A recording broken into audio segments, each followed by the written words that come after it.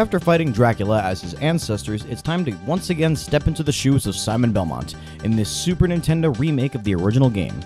Super Castlevania IV is nothing short of a masterpiece. This time the game takes inspiration from Castlevania III, having Simon go through a long trek before reaching Dracula's castle. It feels so good to play as Simon again, especially now in 16-bit glory, but this time, things are a little different. It seems like Simon has been practicing with his whip skills, because this time around he can whip in any direction. In addition to this, he's able to swing from it while hanging off of hooks. He can even do this weird thing where he just flails it around. It doesn't do much damage, but it's really funny. This mechanic is so useful and so much fun that it's a surprise they never brought this back in a future game.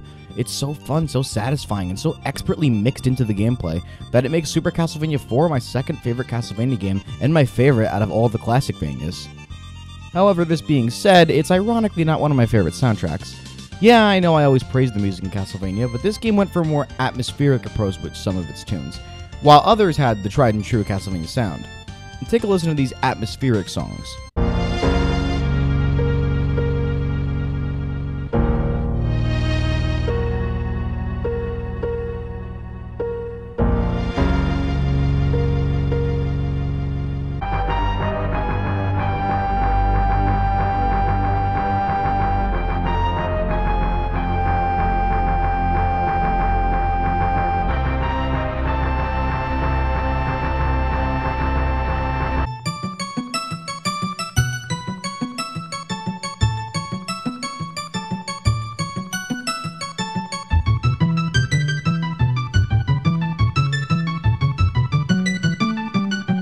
Now compare that to the ones that actually sound like Castlevania.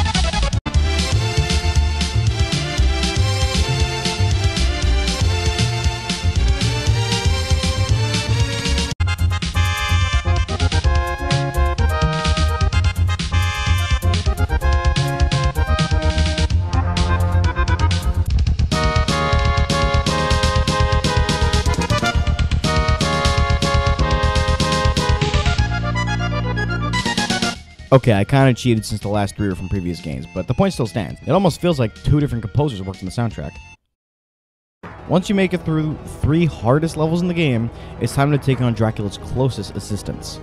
First up is Slagra, who could easily be Ridley's second cousin. He's a challenging fight, and his long range will easily fuck you up. Next up is Gaibon, who isn't too bad until he turns red with rage and the battle intensifies. Finally, it's time to battle Dracula's most loyal servant, his second command, the one and only Death. He's as difficult as ever, and has a few tricks up his sleeve. After his defeat, it's time for the final showdown with Dracula.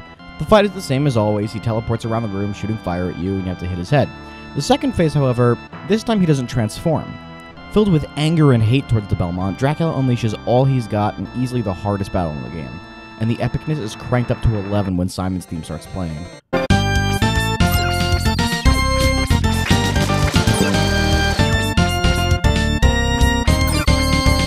Once Dracula is defeated, the sunlight destroys him and the castle crumbles with Simon standing victorious. Super Castlevania IV is just that. Super. It's a fantastic game from start to finish, and is the game I would highly recommend starting with. It's difficult, but not as difficult as some of the other games. It's smooth, fun, and a decent challenge, and the sheer aesthetic of this game is so fun to look at. There's so many neat little background details that you may miss the first time around. I love this game, and you should too. If you have a Super Nintendo, a Super Nintendo Classic, or even a Wii U, I highly recommend checking this one out. And now that we're done with Simon for a while, it's time to take a look at the games that his Smash Bros. Echo Fighter stars in. Come back tomorrow and we take a look at Richter Belmont in Rondo of Blood and Dracula X. See you then.